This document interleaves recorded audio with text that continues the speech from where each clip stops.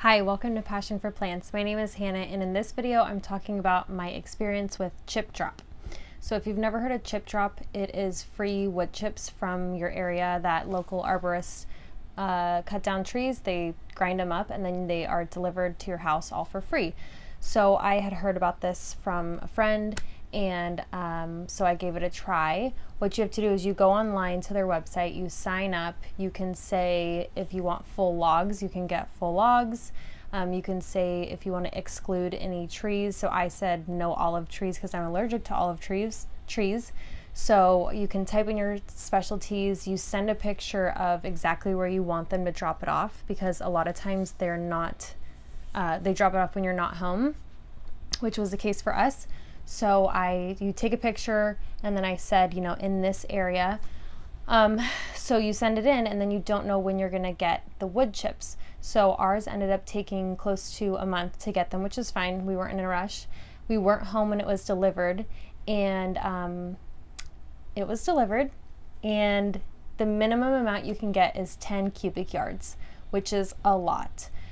When I was thinking about it, I thought, okay, a truckload, that's good. I could do all my planters. I have a lot of space to do. My parents, I'm sure, could use some. So I justified it, thinking, you know, it's free wood chips to, you know, make a mulch and so that weeds won't grow. It's a lot. It's a lot. Here's a video of the amount that we had when it was first delivered when we got home. And it is probably close to my height.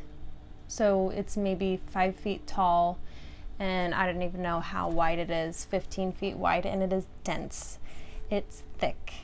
So we started putting it all back through our backyard, and we hardly made a dent. You know, if you have a huge yard and you need to cover the entire surface area, then maybe it'll work for you. But then my parents took bags and bags and bags and bags, and it still wasn't enough. I mean, you know, hindsight 2020, we would have done it differently. But again, just so that you guys are aware, it's a lot. So be aware of that. I mean, I had to put it on Facebook Marketplace, Craigslist, like local Facebook pages, just saying free mulch, come pick it up, because I had called my trash company to get one of the whatever those big pod things to get it picked up, and it was going to cost $700, so I wasn't going to do that. So we just filled up our neighbors' trashes, we filled up our trash. You know, this could be something like, well, duh, wouldn't you know that?